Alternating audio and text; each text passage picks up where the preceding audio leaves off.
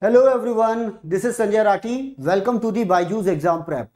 Trickopedia. Let's trick it. Today we will discuss find current by using linearity as quickly as possible. And guys, this trick will help you to crack GATE, Engineering Services, ISRO, DRDO, HAL and other competitive exams, guys.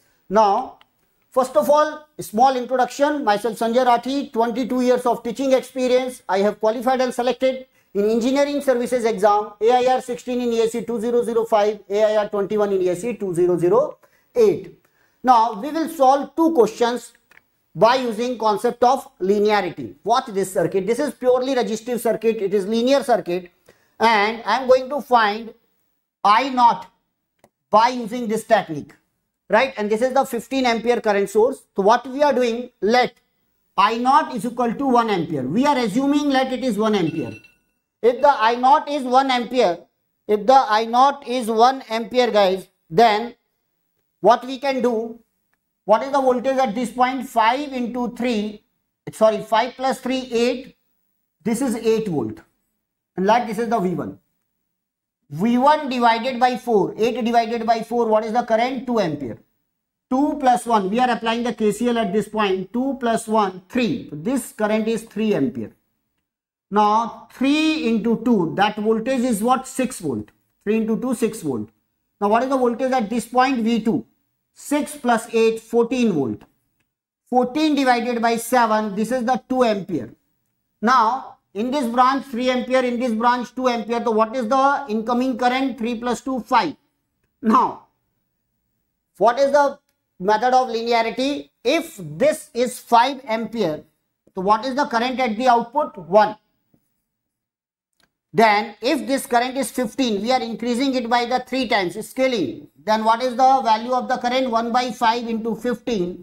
And that's why the I naught is 3 ampere. Simple. Right, and you can find the nodal voltages. 14 multiply it by 3, you will get the voltage at this point. 8 multiplied with the 3, that is the 24 volt, and so on. You can find the current through each branch and voltage across each node, guys. Now, second question. In a second question, use linearity to find the actual value of I naught in the circuit. We will use same concept here. Let this is I naught. Then 4 into, let we can assume it is 1 ampere.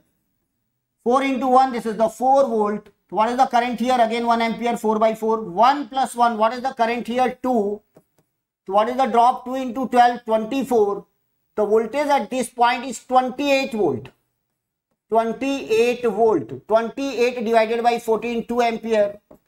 2 plus 2, what is the voltage here? 4. Current is 4 ampere.